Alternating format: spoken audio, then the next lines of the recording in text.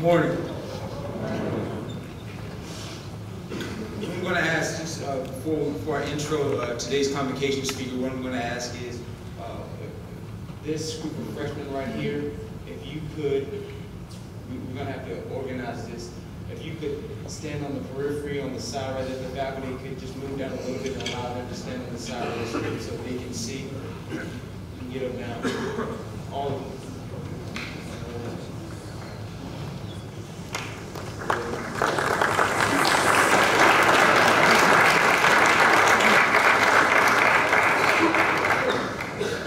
What I'm going to ask everyone to do is we have an opportunity to have a great convocation today. We have an amazing convocation speaker today. So what I'm going to ask you to do is to just lock in on this convocation, what's being said. Push away any distraction, because what we're going to learn today is kind of paramount to our faith. The convocation today is about the Shroud of Turin, and that's one of the currently one of the most studied relics in the Catholic Church. It's believed to be the burial cloth of Christ. And anyone who knows the faith, anyone who knows theology, you notice that one of the paramount beliefs of the faith is in the resurrection. So to have the burial cloth of Christ opens the door to a lot of questions, but it can also be a refresher to our faith. So we have an amazing convocation speaker today, Dr. J. Wayne Phillips. He's going to come and speak to us today about the Shroud of Turin. He's part of a 138-member Shroud Science group. He's an alum of Jesuit High School. He graduated from Jesuit in 1964. This is his 50-year anniversary of his graduation. After attending Jesuit High School, he went to the University of Notre Dame. He went to medical school at the University of Miami. He also received a diploma in Shroud Studies from the Vatican Apostolorum College. He has a certification in internal medicine and in allergy immunology. He specializes in speaking about the Shroud of Turin to teens and young adults. So what I'm going to ask you to do, like I said before, lock in on this convocation. Get as much as you can out of this, because I promise you this can be one of the most amazing convocations of the year, and the one we walk away from with our faith renewed and rejuvenated. That's all I have to say about that. So I want to introduce Dr. J. Wayne Phillips.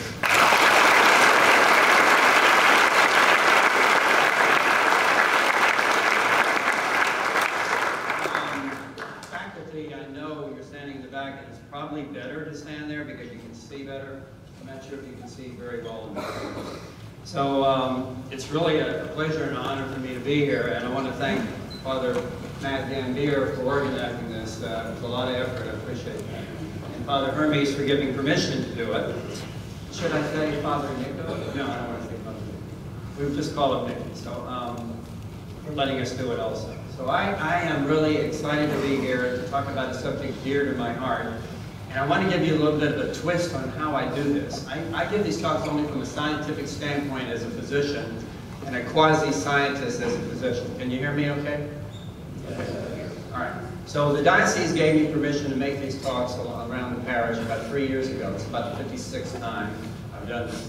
And it's really an honor to be here among all these smart people. So I hope that makes it easier for me. Now, what we're going to have to do time-wise, I'm going to try to talk for about 40 minutes and get all this as an example of what we're going to talk about.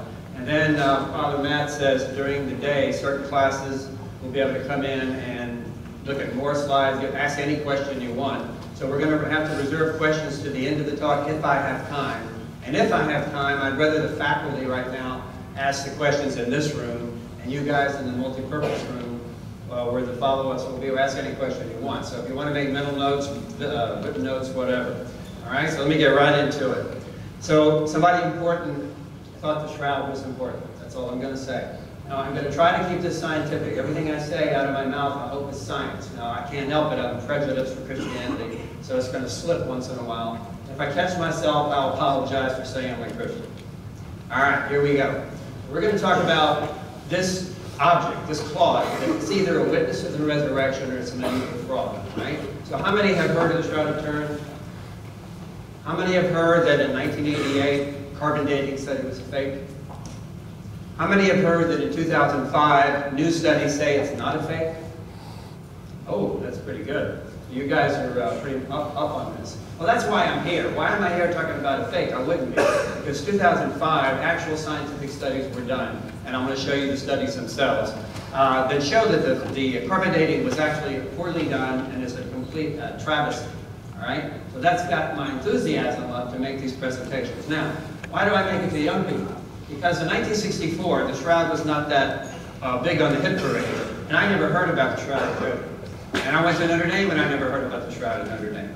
In 1976, I was watching television, after doing my training, and here comes the Shroud on TV, and I'm saying, what is that? All right? So I said, first of all, the image of Christ on a cloth. Not possible. Every point of the crucifixion is in details on the image. Not possible. So coming from Jesuit and doubting everything and not believing anything, I had to prove this to myself. So what did I have to do? I had to use my training as a quasi-scientist doctor and an allergist, and that's how I got into this, and slowly it dawned on me that this is accurate. And I want you to know, you are so lucky when you get it on a silver platter.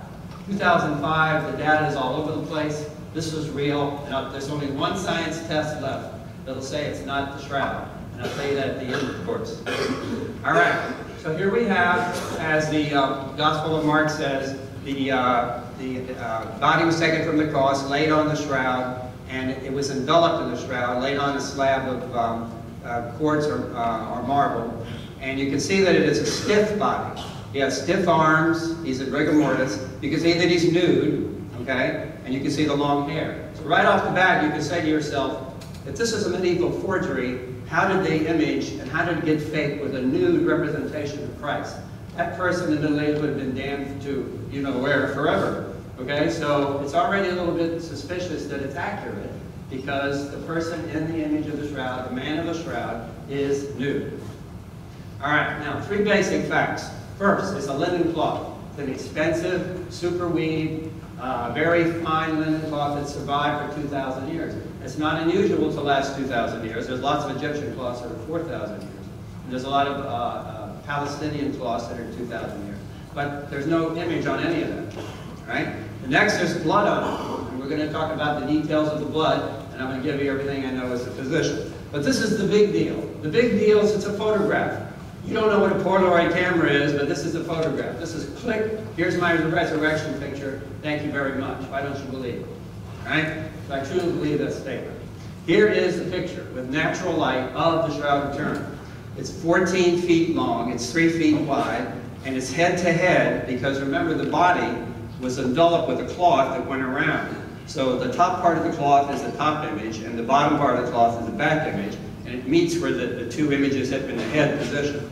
All right, now these are burn holes, so try to ignore that. 1535, there was a fire, it was melting silver, burned it. But another little side issue that's not scientific is, it didn't burn the most major points of the image. A little bit of an accident in our favor. You can see a head here with long hair, crossed arms, blood coming out of wrists, knees and legs. A lot of points in the scalp that are bleeding, scourge marks all over the back. You can see he's nude, and all the way down his legs with scourge marks. All right, now just a little quickie on the history of it. We have circumstantial history, and we have factual history that's 100% accurate. Circumstantial, obviously, it starts in Jerusalem. To keep it from being destroyed, they move it out of town to a natural trade route to Edessa, Turkey, 30 to 944. And then it gets picked up by the kings in the rich Byzantine world of Constantinople. It's there from 944 to 1204. And we think the Knights Templar actually pick it up and take it for about 150 years and use it. And then the yellow turns to white because white, where documented history happens. This is in Lire, France, where it was first shown to the public.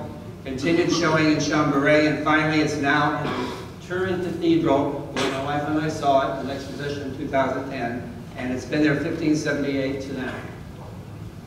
All right, so this is, now I'm going to take you some quickies. I can't go through all the written reasons of circumstantial evidence, but I'm just going to pick one for each time period and quickly tell you what we mean by circumstantial evidence. All right, so when you come back, I can fill in a lot more.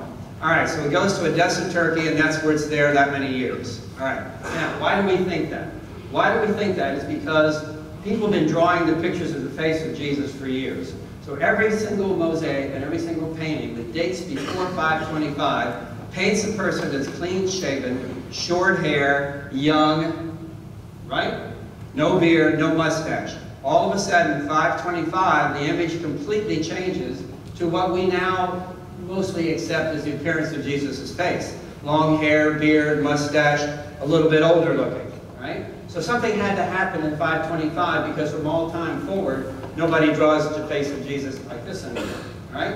When you look at a painting, crucifix, you go to the church or whatever, it's always a long hair situation. Well, what happened in 525? There's archaeological evidence that a flood took place.